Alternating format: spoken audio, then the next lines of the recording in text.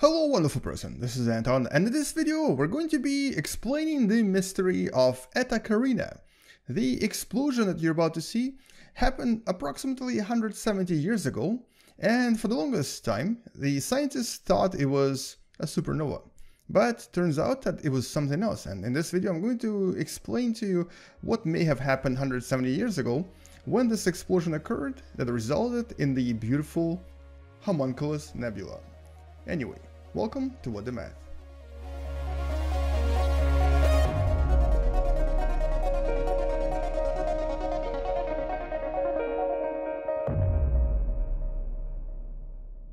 So this beautiful Homunculus Nebula that you see on the screen was actually created approximately 170 years ago, far, far away, over 7,000 light years away from our solar system, but it wasn't a supernova. And for a very, very long time, the scientists studying this particular nebula were actually wondering what may have occurred. And one of the most prevalent theories, they explain this in a somewhat interesting manner by imagining an object that used to exist here that may have been destroyed through a collision with a bigger star. Now, first of all, let's actually explore what is currently happening in the system. Today, the Eta Carinae system contains two stars, and this is something that we can't really visually confirm because there's basically a lot of dust particles covering the stars, but we know that once in a while we seem to see these dips of luminosity, and they seem to occur approximately 5.5 years in between. So that suggests that there's probably a binary system, and there are two really big, really large, really massive, and super bright stars. The primary, Eta Carinae A, which is right here, is ridiculously massive. It's probably over 150 masses of the Sun, and the smaller Eta Carinae B is anywhere between 30 to 50 masses of the Sun. And they have somewhat unusual and somewhat eccentric orbits, and they basically kind of orbit around each other in the way that you see here. So there's two orbits here. The larger star obviously doesn't move as much. But the larger star may have actually been responsible for the explosion that we saw 170 years ago. And so if we go back 170, or I guess in this case maybe more than 170, let's say 200 years ago, we would most likely discover another star in this system. I guess we can call it Eta Carinae C.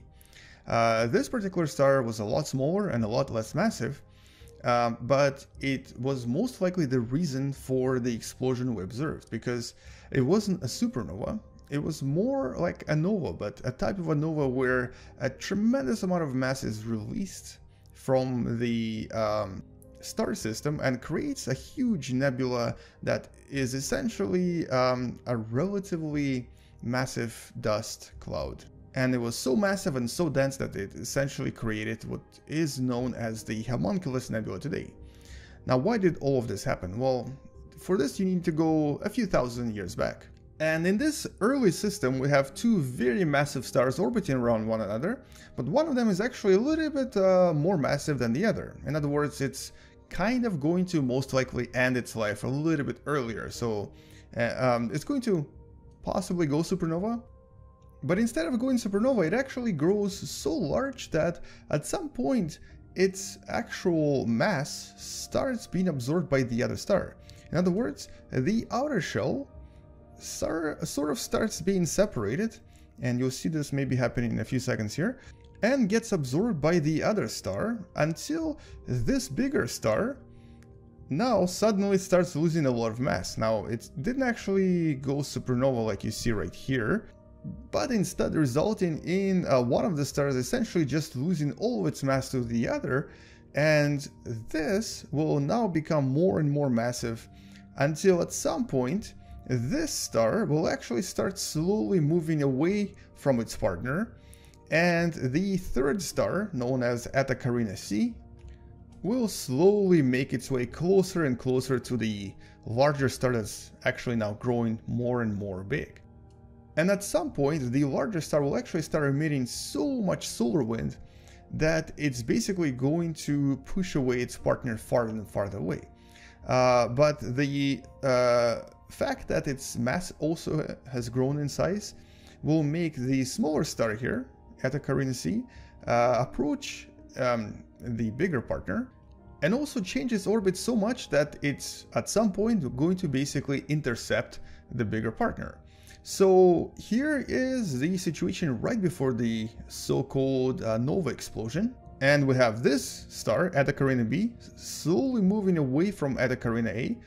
Eta Carinae a, being extremely massive now, starts attracting the C partner, and C is slowly decreasing in orbit, essentially slowly moving closer and closer to the larger star, and at some point this third partner is actually going to approach the much larger Eta Carinae A so close that it too will start falling apart, and it will completely fall apart, creating the ring around the much more massive star.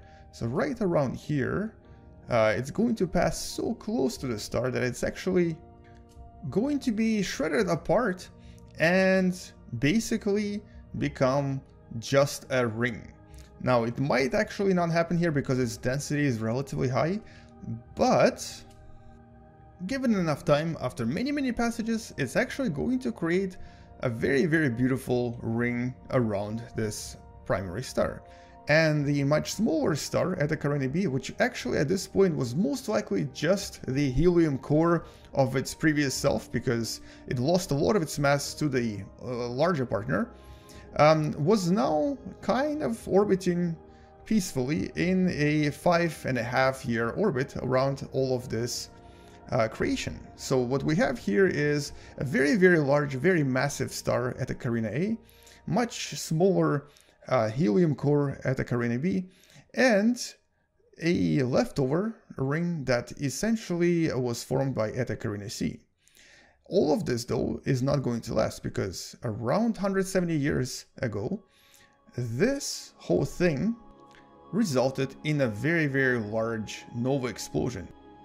Basically, at some point, this ring reached the critical limit where you could potentially have a nuclear reaction, and it detonated, creating an extremely powerful explosion known as nova.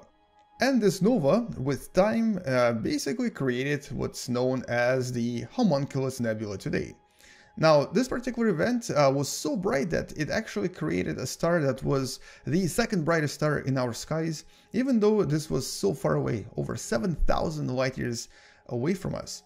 And this particular explosion, as you'll see in a few seconds, also most likely shifted the system around a little bit, and eventually resulted in what we have today.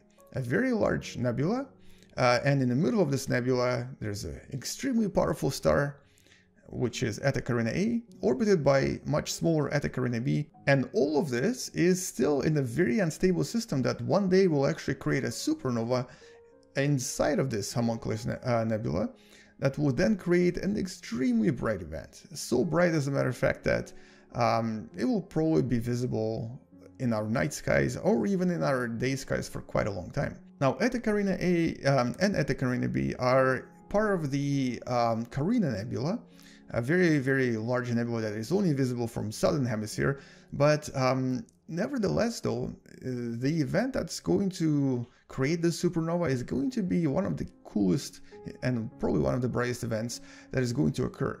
We think it's going to happen in the next well, anywhere from tomorrow to maybe 3 million years, but it's going to be one of the brightest supernovae we've ever observed. Anyway, so that's all I wanted to show you in this video, and just to summarize everything, here is the visual representation and essentially a simulation of what we think happened. So this is the 3 stars that then became 2 stars that will then most likely create an extremely powerful supernova in the future.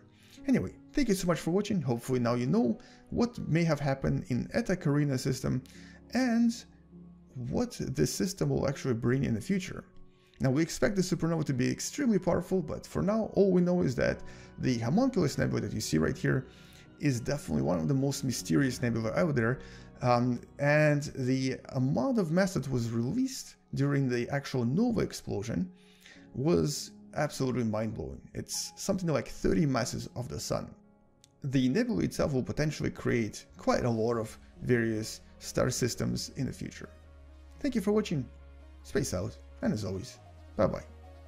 And don't forget to subscribe and maybe even click on that bell button, or, like the video. Maybe even support this channel on Patreon. Bye bye.